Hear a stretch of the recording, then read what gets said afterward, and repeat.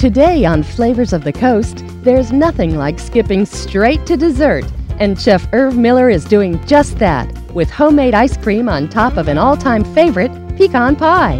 Take a little bit of butter, actually quite a bit of butter, and some brown sugar and corn syrup. This is all part of the style of transparent pies, which are real popular here in the South. Plus, Melia Allen shows you exactly where to find the finest pecans on the Gulf Coast. There are plenty of sweet treats straight ahead on Flavors of the Coast. Support for Flavors of the Coast is provided by Pen Graphics, a full-service printer using the latest Heidelberg technology. When the world is in black and white, Pen Graphics says it in color. Lamar Advertising Company, a leader in outdoor advertising since 1902. For the Kitchen, your one-stop source for kitchen accessories and gifts, located in Milton's Historic District. And by contributions to this PBS station from viewers like you. Thank you. Welcome to Flavors of the Coast. Now, here's award-winning executive chef Irv Miller.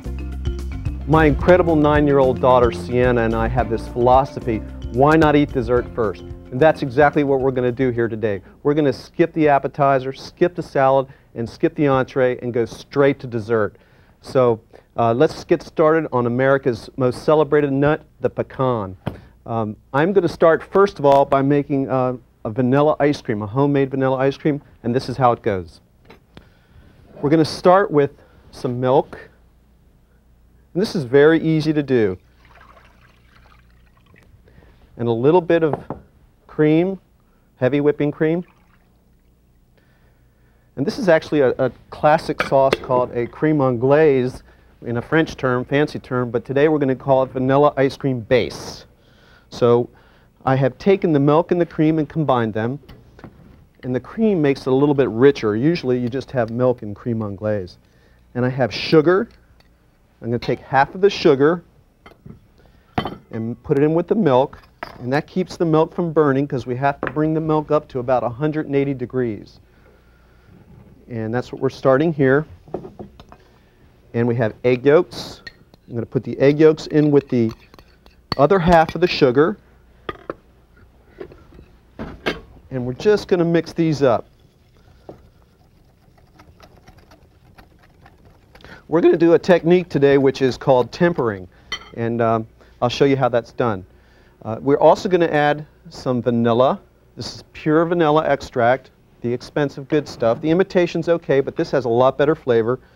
And also I've taken some vanilla beans and sliced them down the center, and I'm just going to scrape out the seeds or the beans, and we're going to add that to the vanilla ice cream base. See how nice that comes out? And it's so rich and dark, you can't really even tell it's vanilla until you actually see the little beans start to separate. And I have one more. And we're just going to scrape it out. Turn that down. We don't want to boil it too much. Actually want to try to avoid boiling it at all.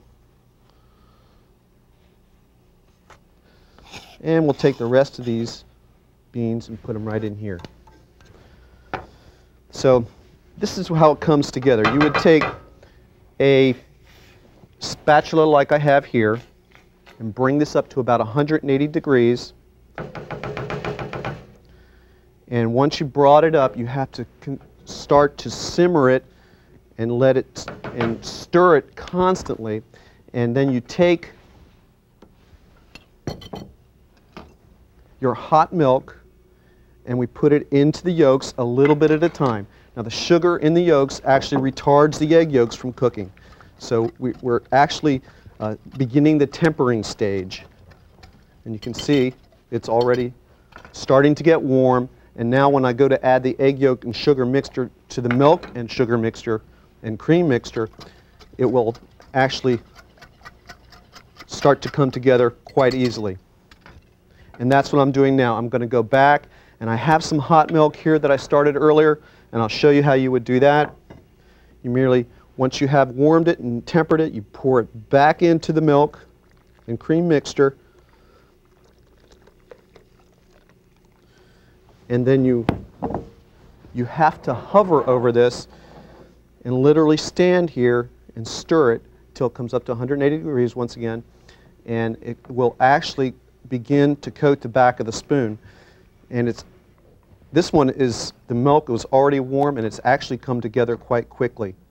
But this one I have over here is already finished. And the next stage, once it thickens like that, is to have an ice bath. And that's what I have down here.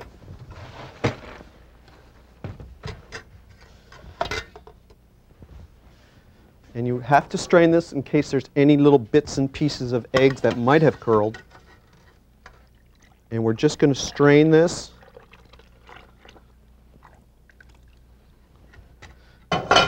Vanilla ice cream is great, and it's so easy and so versatile, and you can do so many things with it. It really is the foundation of a lot of different ice creams, including ones with nuts, pecans, pistachio ice cream, all those excellent ice creams. Now, I have this very cool little ice cream maker right here that I'm going to show you how to use. Let me put this out here and bring this over.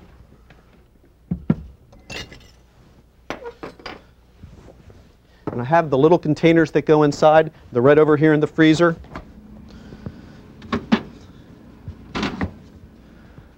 Now, this is kind of a neat way to make ice cream. These little machines don't cost very much, and the technique here is that to keep the price down on the machine, they actually make the motor just turn this, and these little buckets have some kind of special chemical ingredient in there where you freeze these in advance, and then when you go to make the ice cream, you pull them from the freezer like I just did, and then I'll show you how this comes together. You have these little things that lock into place once you put the lids on, like I'm about to do now.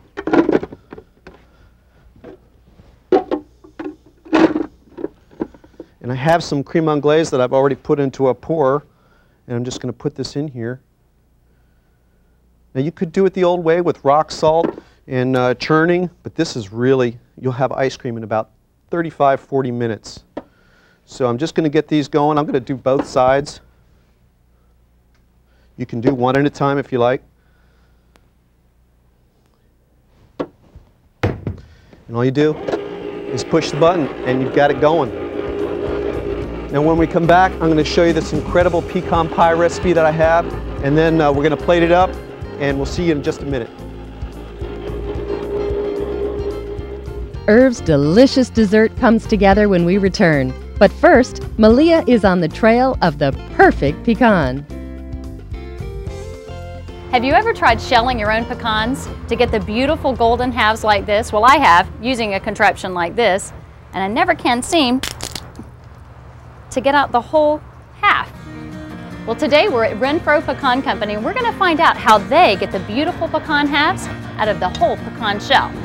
I'm Jake Renfro III. I'm the son of Jake Jr., who took this business over from his dad. Jake Renfro III runs the shelling plant of the family-owned Renfro Pecan, a company that sells 12 to 20 million pounds of in-shell pecans a year. And if you think that's nuts, they also shell out 750,000 pounds of pecan halves and pieces every harvest season. And what a process! New crop pecans begin to arrive in huge crates at J.W. Renfro in October.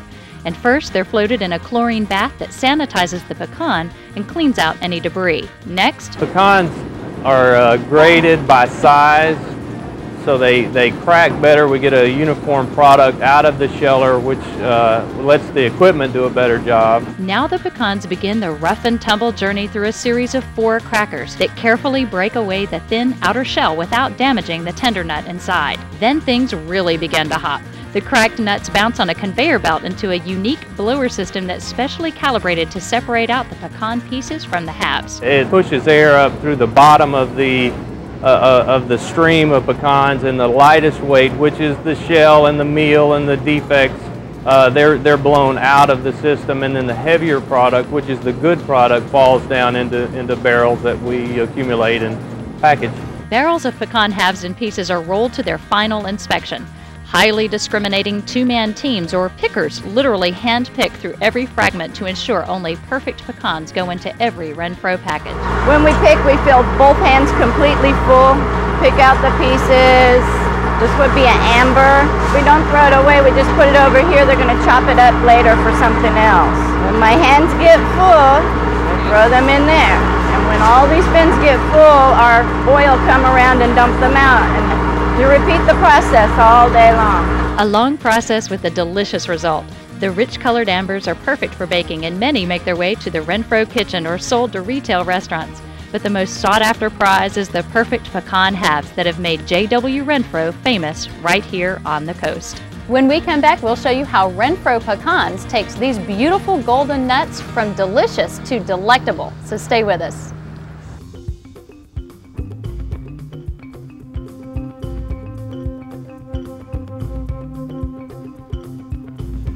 If you're just joining us, we're about to get started on some pie dough. We're going to make a pecan pie today, and I've also made some ice cream base, and I've got that churning. So let's get started on the pie dough. What we need is all-purpose flour, and I'm just going to sift that a little bit. I'm going to take you through the steps of pie dough, and I'll try to keep it simple. It takes a little time to make, but it's just so much better than buying pre-bought dough that's already pre-made. But you can do that. I'm okay with that, and I'm sure that you'll be fine with that too. But the good thing about this is that you can do this in advance, a day ahead, 2 days ahead, a week in advance, and you can actually make the dough in the pan and freeze the pan if you like. So I have a little bit of salt, and I'm just going to mix that in with the milk. Some people use water. I like to use milk. I like the natural sugars, helps make it sweet and caramelize it. Now I don't add any sugar to this recipe because it has such a sweet dessert. Now I have two kinds of fat here, and you always need fat when you make pie dough. I have butter, and I have some shortening. And the butter just, once again, it makes it nice and flavorful, and the shortening gives it a lot of its elasticity, so it's a very good combination of two fats in this. Now the idea here is to make pea-sized pellets, and you just coat them gently, but you have to do it fairly quickly. You could use a dough cutter. I prefer to get my hands into the dough, and it's a lot of fun. And actually the kids like to do it too. One of the things I want to mention is you don't want to get it too fine. You don't want the pellets of coated fat to be too small, because then you're looking at a mealy kind of crust. We're looking for a nice, light, and fluffy pie dough, pie crust. So I've almost got the size pellets that I'm looking for. Now, there's all kinds of pecans and nuts and all kinds of goodies that Renfro's has. And right here in front of me, you can see I've got some pecan meal, which you could actually use to coat some fish or some seafood with, and saute it with. Appetizers, you could pecan dust some quail and saute that. Salads, great. Roasted pecans are great in salads.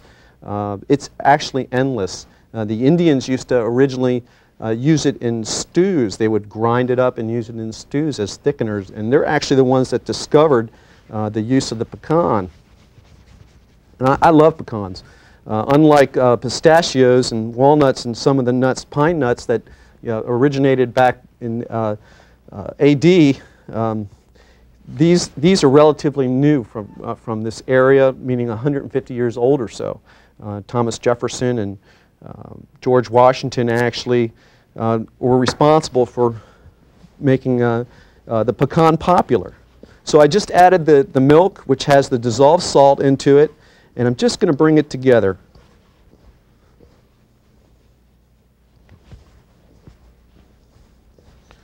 I'm just going to add a little bit more.